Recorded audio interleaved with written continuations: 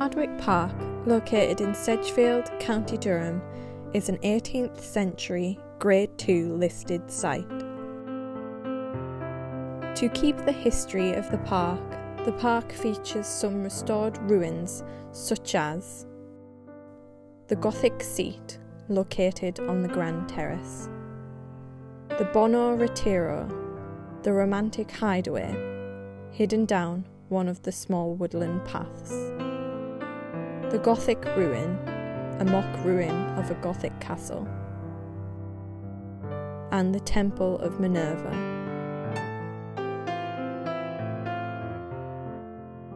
The original park was created in the 18th century by John Burden, who resided in Hardwick Hall.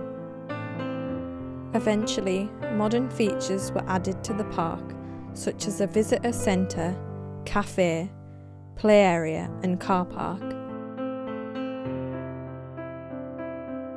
Outside of the visitor centre, there is now even the statue of Neptune. The Neptune statue of today replaces the original from 1758. These features were not here when I was a child, as building began later.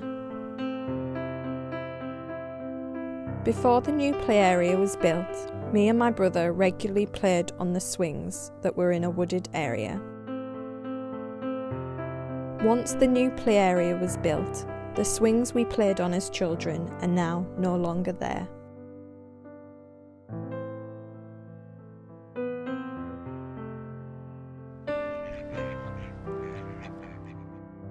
Though some of the park was modernised, the park still has some beautiful views through the warm sunshine and the cold winters.